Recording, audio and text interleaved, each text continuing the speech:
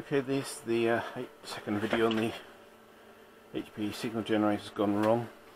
What I've done is I'm running through the VCO circuit just to check to see what's what really, and I've gone through the first check here, and this is the first check of the VCO frequency.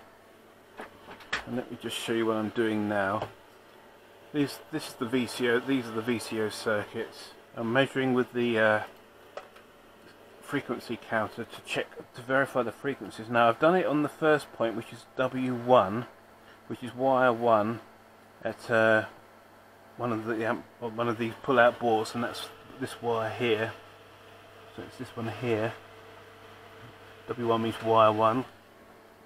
And now I'm moving on to W2, and I'm going to test the voltages here as well, just to see, not the voltages, the frequencies, to make sure they're within spec. So you've got a reference frequency, because bear in mind these are two frequencies, like the input of a super het. You've got the radio frequency coming in, and then you've got the offset frequency, which gives you the IF. It's the beat frequency sort of system. So what I'm doing now is set the signal generator to 340 megahertz, and I'm looking on this wire here, which is wire 2, which is 965. White is significant 9, blue 6, green 5. On A6A7, so this should be unit 7. There's A6A7, and you can see that, so we're on the right point. We're just checking the frequency here with the scope probe connected to the. So we've got 335 megs, so 336.5 is good. So I'm going up to 350 megahertz. Check again. That's 334.8. 334.8. So 344.8, sorry, 344.8, so 345, that's within 3 megs, so we increase it to 380 megahertz, 380 meg,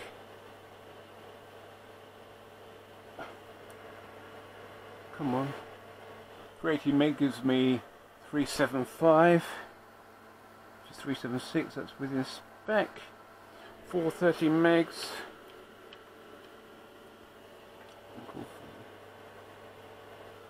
that gives me 425.2, 425.5, that's good. 520 megs,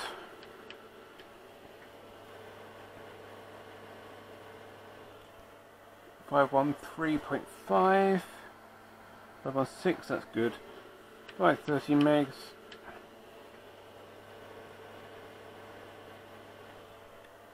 524.5, 524.8, so that's 525.5, so that's in spec.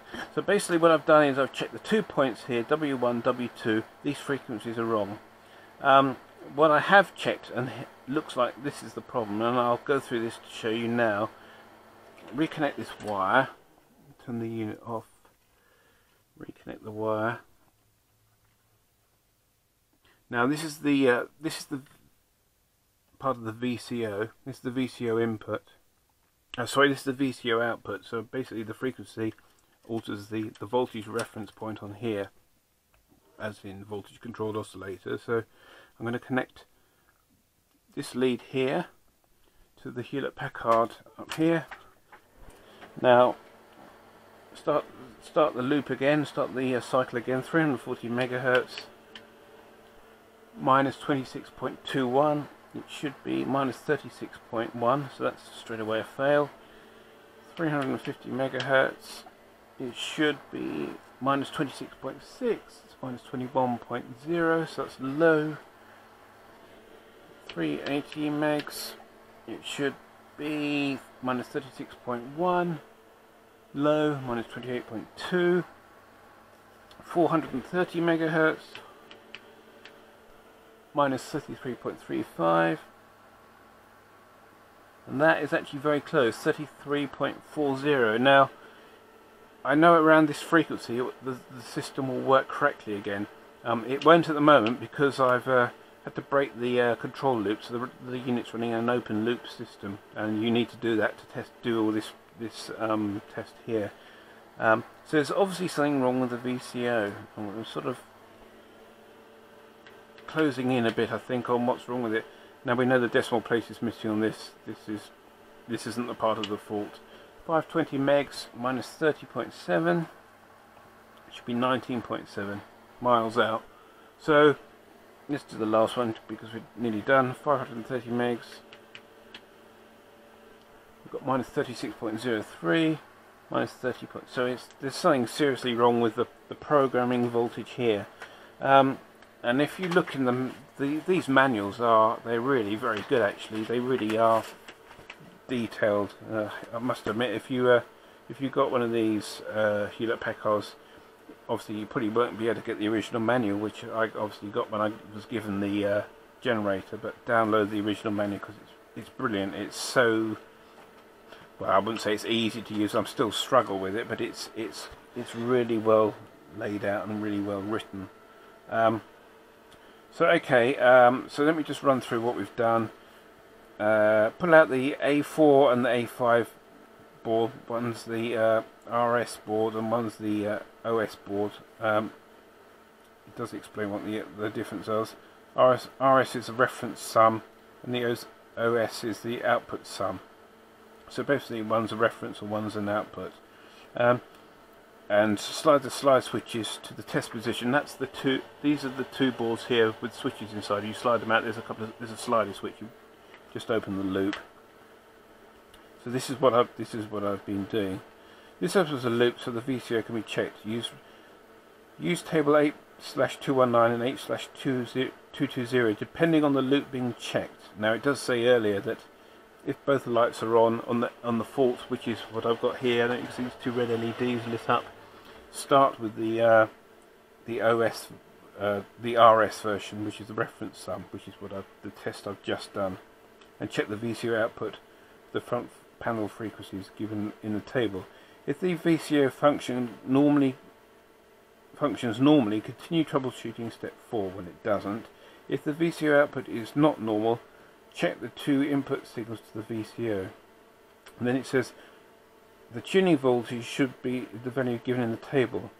If the voltage is not normal, there is likely a problem in the pre-tuned circuitry of A4 or A5, whichever drives the VCO, where the problem exists. Now, the VCO that's failing is as I say, the RS one, which is the reference sum, and the reference sum is the A5 board.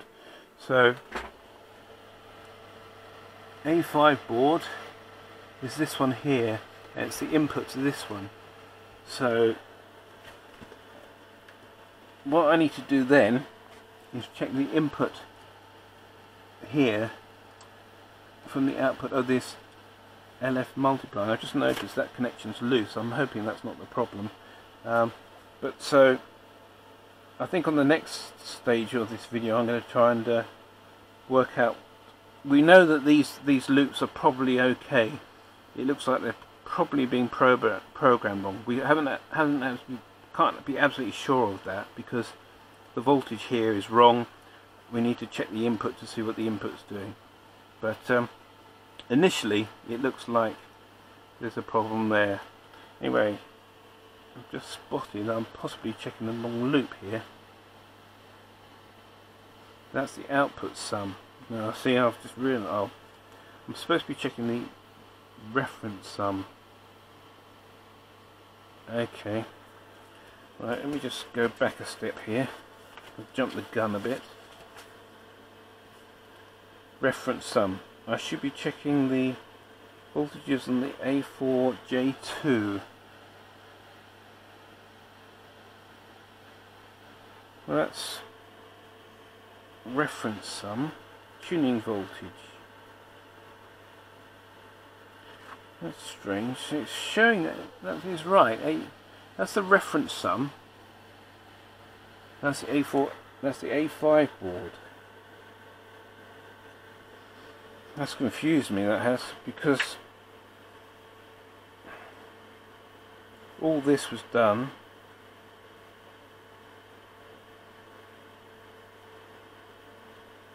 what's happened here? It says measure those two wires. They were definitely in the right place, and those voltages were definitely right. This is pre-tuned voltage, plus or minus 1 volt. A4J2. And that is A4, and that is definitely J2. But I'm wondering if it actually means there. I wonder if there's a typo. So I was looking at the reference sum oscillator. Output sum, VCO. It says A4J2.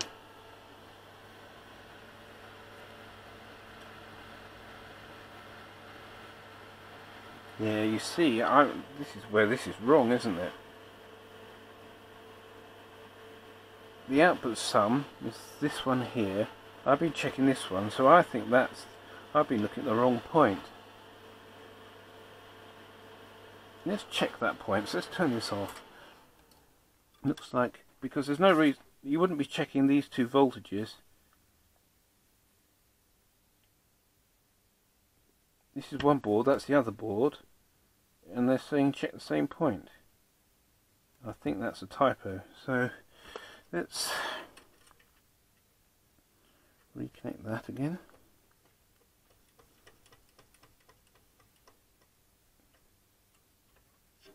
I bet someone's done this before and say, don't follow the instructions, it's wrong. Or I've made a balls up somewhere.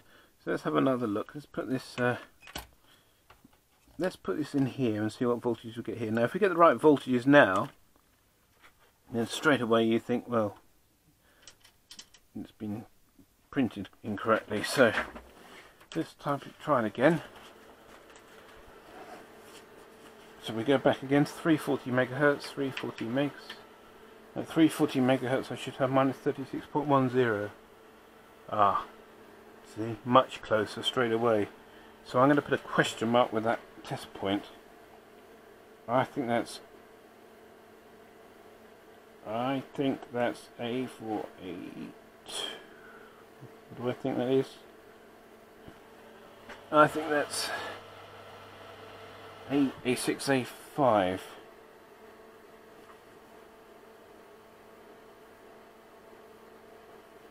Okay, let's go through that and check that. So that's 36 volts.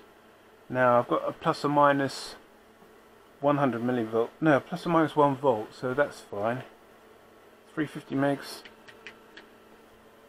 26.3. Yep, that's okay. It's still within plus or minus 1.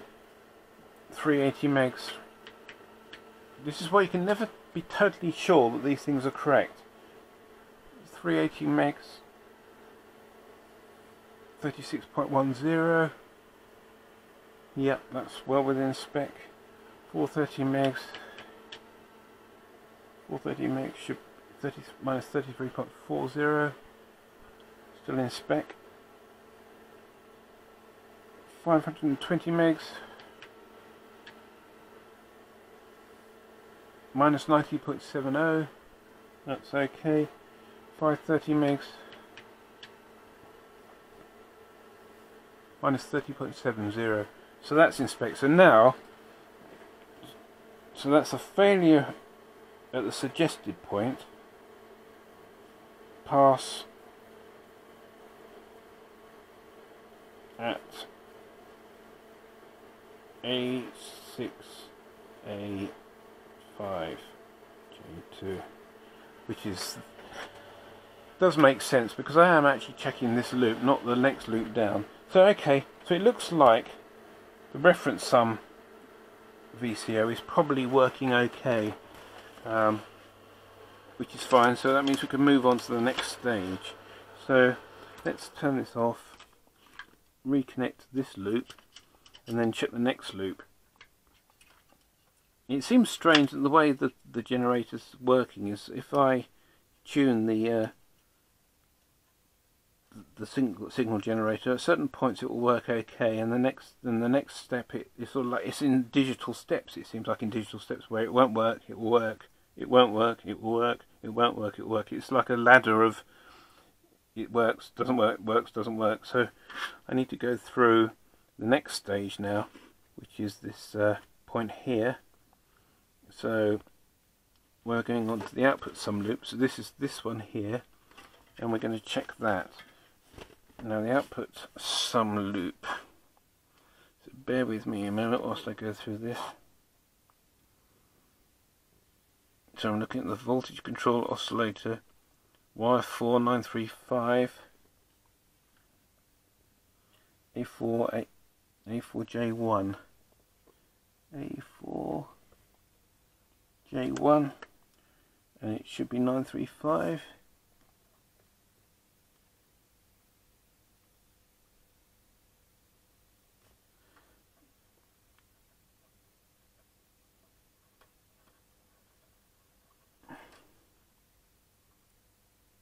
A4J1. Measure at W4935 at AJ1.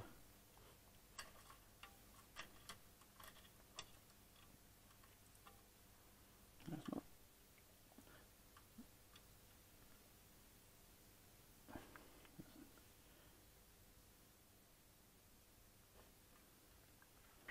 Just checking I'm getting this right, because it looks like the wrong colour on the wire.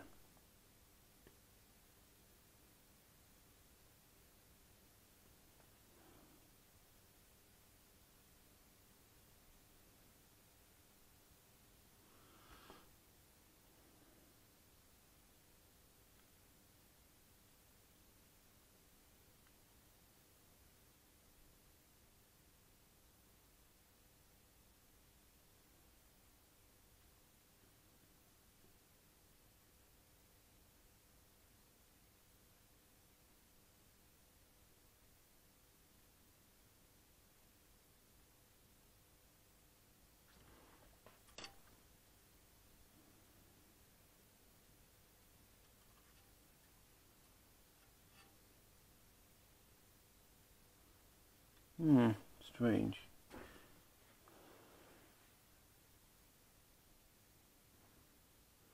I think I need to come back to this. I need to verify these wiring and check that, but I'm pretty sure the reference sum's working okay. So I'll come back and we'll continue. Thanks for watching.